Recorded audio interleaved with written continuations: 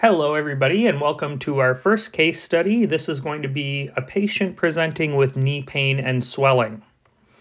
If you haven't had the opportunity yet, please consider subscribing to my Patreon. You can get there by clicking the link in the description of the video or on the I button on the upper right-hand corner. I appreciate all the support that I can get. All right, we got a 51-year-old Hispanic man presenting to the ED complaining of left knee pain and swelling. It began 6 hours ago and has gradually worsened. He describes the pain as sharp and constant and has difficulty putting weight on the affected knee. He's had episodes like this before in his knee, but not as severe. He denies injury.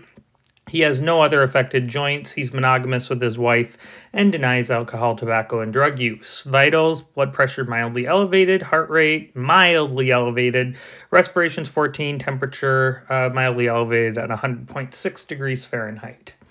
All right, so if you are taking step 2, they're probably going to ask you at this point, what is the most likely diagnosis? Or more likely, they'll ask you, which of the following is the best next step in the management of this patient? If you're taking step 3, they may ask you that, or they may ask, they may give you the certain findings and then ask you what's the best first step in management, or they may, if you're doing a clinical case scenario, you're going to need to know whether you go straight into any kind of treatment, which typically is not the case unless they're unstable, or if you do go on to do a physical exam, like you should, what are the organ systems that you're going to do? You know, you got general, cardiovascular, abdominal, neurologic, etc.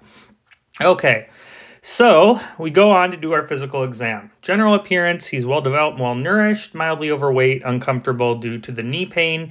Chest is clear to auscultation. Cardiovascular: normal rate and rhythm, no murmurs. Abdomen: non-tender, non-distended, normal bowel sounds. Liver and spleen not palpable. And then extremities. So this is important because we're dealing with a swollen knee. You need to examine the extremities, not only to look at the affected joint, but to look for possibly any more affected joints. Maybe they're not particularly painful, but they're swollen. So you want to look for at the normal extremities as well. So we find that the left knee is swollen and there's a limited active range of motion due to pain. The right knee and the upper extremities are normal and there's intact peripheral pulses. Okay, so now what? So if you're doing clinical case scenarios, at this point you're going to formulate your differential and then also order exams, order tests based on your differential. So anytime you've got a patient with a monoarticular arthritis, or also called monoarthritis, there are 5 big things that need to be in your differential. And I put them right here. So gout, pseudogout, those two are crystalline arthritis. Septic arthritis, which of course is an infection, very common cause of monoarticular arthritis in young people. Lyme disease and trauma. Now, because he's got swelling, but also, redness of the skin, it could be cellulitis, less likely, but a possibility.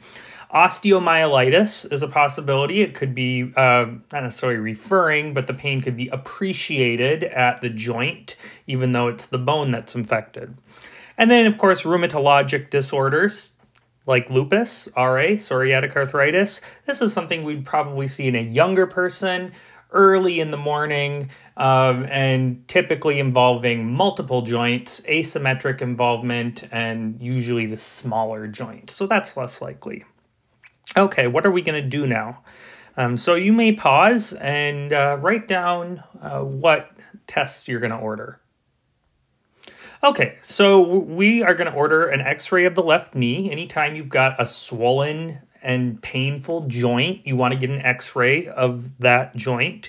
We're going to get a synovial fluid analysis. This is far and away the most important test that you can order in a patient with a swollen joint. So you're going to do a gram stain, crystals, cell count, and culture, and you're going to need to know when you're taking CCS, it's not just going to say synovial fluid analysis. You need to know all four of those. Fortunately, when you type in synovial fluid, you'll see gram stain, crystals, cell count, culture, and you're just going to order all of those. We'll get basic routine labs, CBC, BMP. We really want to check renal function in a patient with suspected gout. Liver function tests, serum uric acid, and urinalysis. So you can see we're really honing in on gout, but some of these are going to be important for pseudogout, like the urinalysis, and then also really that synovial fluid analysis is going to really tell us a lot as to what kind of arthritis this is. Okay, so we got the x-ray here. You can see a fairly normal looking x-ray, a little bit of soft tissue swelling here, and what appears to be some mild degenerative changes of the femur, or I'm sorry, of the tibia. So these here are bone spurs, and they are pretty typical in osteoarthritis. Now, is this osteoarthritis? No, osteoarthritis is not red and hot and swollen. Osteoarthritis is painful, but there's typically no significant swelling, and definitely you're not going to have a fever with it. It also doesn't come on out of nowhere either. So our synovial fluid analysis, we had a negative gram stain, crystals, negatively birefringent needle-shaped crystals. Boom, diagnosis. Elevated cell count, culture is pending. CCS will never give you the results of culture because they take several days. CBC shows a mild leukocytosis. BMP and liver function tests are within normal limits. Uric acid is elevated, and the urinalysis is within normal limits. So the diagnosis here is gout. We can make that diagnosis based on the needle-shaped, negatively birefringent crystals in the synovial fluid. So the medical management for gout is going to be NSAIDs. That's the cornerstone of your initial management. Do not go for probenecid or allopurinol. That's for chronic management. Colchicine would not be a wrong answer, but we don't really use colchicine too much anymore. It's more second line. Prednisone is a possibility. Now, when would we want to use prednisone? And this can be intra-articular, it can be intramuscular, it can be oral. When would we want to use prednisone? We would use prednisone if the patient can't tolerate NSAID. So if they have peptic ulcer disease, we may go to prednisone. We may also go to prednisone if the patient has been on an NSAID, but it hasn't worked. If you're taking CCS, you want to know to advise the patient, no alcohol. Alcohol worsens gout. Limit red meat consumption. Meat contains purines, which ultimately will become uric acid, and weight loss. You will begin allopurinol, or really you could do allopurinol or probenecid, depending on something we'll talk about in a little bit, after several weeks. It is not a treatment for acute gout flares. You've got to know that.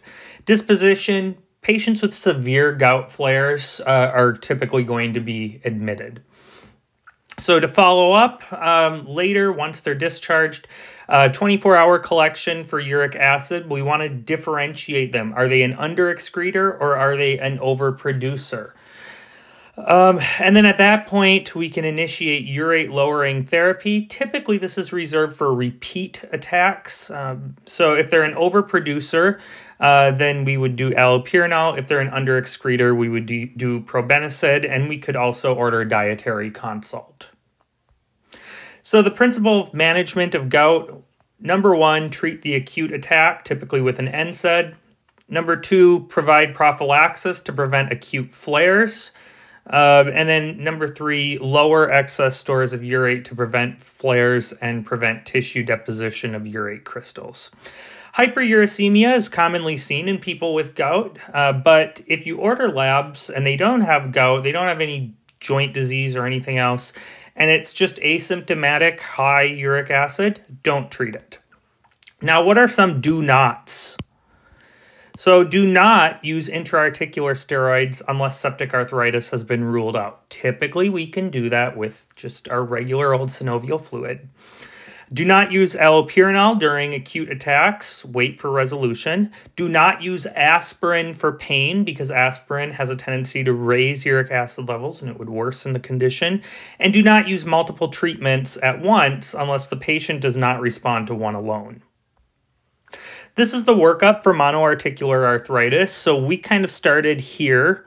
So if you've got a patient with a single joint that is painful, you want to know, is there an effusion or inflammation or not?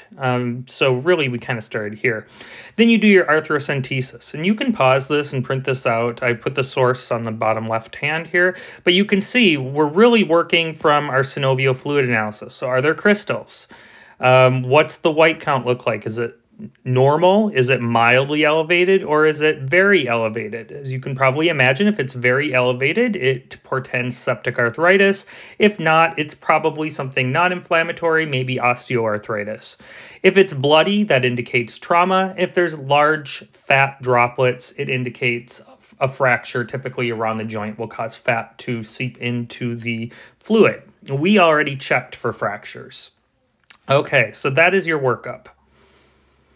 So to recap, monoarticular arthritis, the single most important test is a joint aspiration to analyze the synovial fluid. Our differential includes gout, which will show you negatively birefringent needle-shaped crystals, pseudogout, which will show you positively birefringent rhomboid-shaped crystals. Both of these crystalline arthropathies will have a mildly elevated white count in the synovial fluid.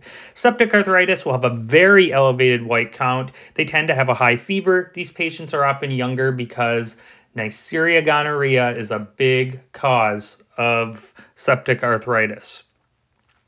Trauma, look for a history, bloody synovial fluid. Lyme disease, also look for a history. Exposure, it's summertime, they're in the Northeast, and maybe they've had a history of a rash, erythema migrans, that target-like rash. The treatment for gout, we usually start with NSAID. Steroids would be okay if the patient has failed to respond to NSAIDs or they have peptic ulcer disease. Advise regarding diet, alcohol, weight loss if applicable. Admit severe cases, and then follow the patient up outpatient in 1 to 2 months and consider urate lowering therapy.